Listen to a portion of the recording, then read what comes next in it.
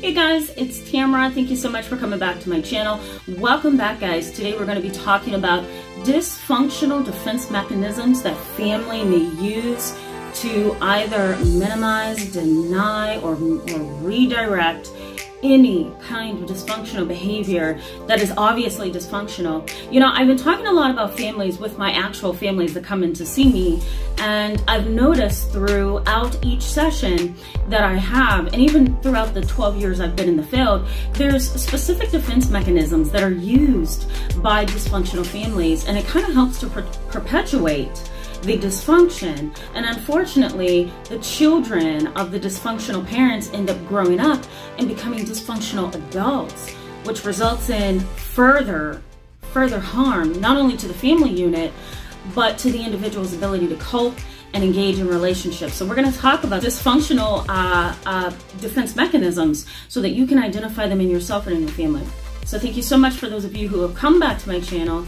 And for those of you who are subscribed and participating, thank you so much for that. And for those of you who are new, I encourage you to hit the subscribe button. Stick around with us. All this month, we're going to be talking about families. The benefits for you in today's video is that you're going to learn at least 7 to 8 defense mechanisms that are often utilized in dysfunctional families. All right, so let's just go ahead and jump in. I want to make this video pretty short and succinct. I've been doing really long videos. I think those are good, but I also think it's nice to kind of mix in some short ones too. So I want to make these a little bit short for you. So let's just go ahead and jump into the first defense mechanism. And it's actually a defense mechanism that Sigmund Freud came up with. Well, he utilized it a lot. And while I'm not a Sigmund Freud fan, because some of his theories were bizarre and way out there are some things that I do appreciate about him as an individual. He did have some insight underneath all that craziness. So the first defense mechanism that he came up with was reaction formation. Reaction formation. Reaction formation is the whole idea that you have an emotion that you really are either afraid to express or you don't want to express it. So what do? You choose an opposite emotion and cloak yourself with that. So let me give you an example. Let's say that you work with an envious coworker who hates the fact that, you know, you're smart and you're attractive and you have a wonderful family and you speak very well and you're getting successful in your position on your job. Let's say that they're envious of you, but instead of showing you that they're envious, they're going to be extra nice to you, right? They're going to be a little overly nice. They might even bring you flowers to congratulate you. They might even bring you candy to congratulate you. It really is a dysfunctional way that individuals who utilize this defense mechanism react to things. You might even feel underneath the surface some seething envy or anger or resentment. But they smile in your face instead. Well, family members can do the same thing, right? They gossip about you. They triangulate. I'm going to put a video up here where I talked about triangulation. They triangulate. They engage in rumors. You know, they spread false things about you. They lie about you, right? They're very toxic behind your back. But then they may come to a family gathering or a reunion and smile in your face and hug you and say how much they loved you and missed you and wish they could see you more, right? So that's reaction formation, all right? The next one is displacement, and that's when an individual takes an emotion and displaces it, right? So for example, let's say your grandmother decided to lie to you and, you know, cause you to believe that she was never an alcoholic, but you find out that she was. Displacement is when she will take that anger, this grandmother of yours will take her anger and she'll displace it onto somebody else and not you, because you're the one who found out that she was an alcoholic. You're the one who found out that she was lying about being an alcoholic. But instead of her getting angry with you, she takes and displaces it onto the grandchildren and she tells them they can't visit anymore. So displacement is taking an emotion and really a train of thought that is causing intense emotions and displacing it onto somebody else. It's kind of like when you've had a bad day at work and you come home and take it out on your husband, right? Yeah, a lot of people do that in families, and you'll see that a lot with in-laws. Oh my God, let me tell you, in-laws, they can be really difficult. And displacement and reaction formation are two defense mechanisms that they use the most. All right. The next one is sublimation. This is another Sigmund Freud term, sublimation. The whole idea behind this is that you take an unacceptable impulse or strong desire or intense emotion and you put it into something else. So you're in an argument with your wife.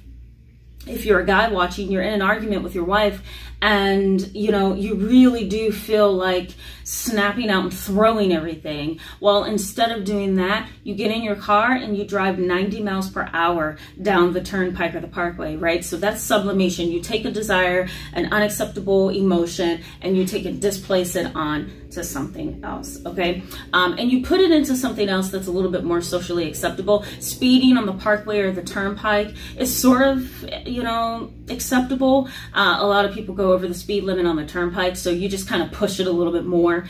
Instead of flipping out in your house and throwing things, you just take it out on your, you know, your car, right? You drive 90 miles per hour on the turnpike. It's sort of socially acceptable, so you feel like you can get away with it. All right, and a lot of men use that kind of defense mechanism. All right, the next one you've probably heard of is called a gaslighting. Excuse me, I'm going to mention the next one, which is stonewalling. But this defense mechanism is gaslighting, and the idea behind this is that, you know, you sense some passive aggressive behavior in your family. You sense that there's some anger. You sense that there's some resentment. And you have a little bit of a difficult time getting somebody else in the family to see and understand what you're going through. So what do? Because they don't want to believe that there's this undercurrent passive aggressive stuff going on. So what do? They take and minimize it. They deny it. Oh, you're not seeing what you think you see. Or, oh, she would never do that. Or, oh, I really just don't believe that Clara would ever do that to you. I can't believe she would do that. That's gaslighting. It's really making you doubt yourself. And it's causing you to look at yourself and say, okay, did I miss something? Or am I over, you know, reading this? Am I worrying about this for nothing? Am I missing something here? And so gaslighting is usually a tool utilized in domestic violence situations where, you know, the spouse says, look, there's something going on between us and I'm really disturbed by it. And the other spouse says, I don't know what you're talking about. Like, I don't see anything that's wrong, you know? That's gaslighting. Again, it's making you doubt your own perception of reality, okay? The next one is stonewalling, of course, and that's when an individual refuses to cooperate. They refuse to communicate. They refuse to meet you halfway. You may get into an argument with your mother or your father in your family, and instead of them picking up the phone to talk about the argument, they avoid you. They refuse to answer your voicemails. They refuse to answer your emails, and they even ignore your text messages. They are stonewalling. They are absolutely stuck in one place, and they are not willing to move. All right, stonewalling is another abusive tactic that's often used in domestic violence situations. The next one is circular reasoning. I hate this. I hate this with a passion. And adolescent boys who are delinquent have the power to reason in a circular fashion, and it drives probation officers, police, and therapists absolutely bonkers.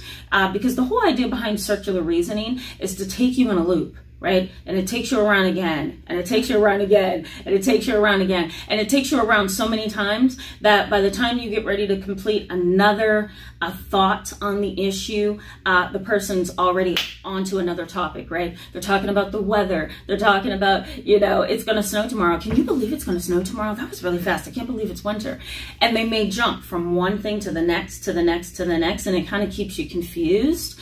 Now there's two ways that I've seen circular reasoning. I've seen it that way, but then I've also seen it where, let's say, for example, your family member, let's say a delinquent cousin, you confront them about something. Why would you have my husband do this work on your house and not pay him? Well, this delinquent cousin may say, I don't know what you're talking about. I paid him. And you may say, well, but you didn't pay him all the money he was owed. And the cousin may say, I don't understand what you're talking about.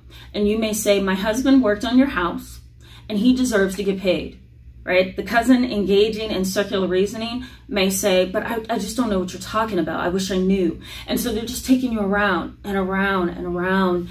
And the ultimate goal is to get you confused, The ultimate goal is to wear you down, to tire you out, right? And to cause you to feel that you're not making any sense. And so then, you know, that's where the frustration sets in, and eventually you're just going to drop it and let it go.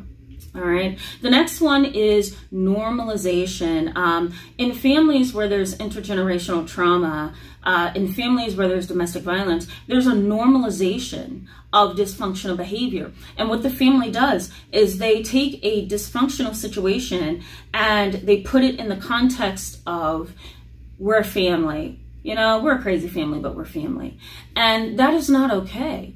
A father molesting his daughter is not okay. Yes, you're a dysfunctional family, but there should not be any, you know, green lights going off that, okay, this is okay because we're a family. Absolutely not. Polygamy, right? I've had clients come in and they've talked about friends who have engaged in polygamy. And they've said things like, you know, he has 2 wives, 3 wives, 4 wives. And there's been normalization of that kind of arrangement.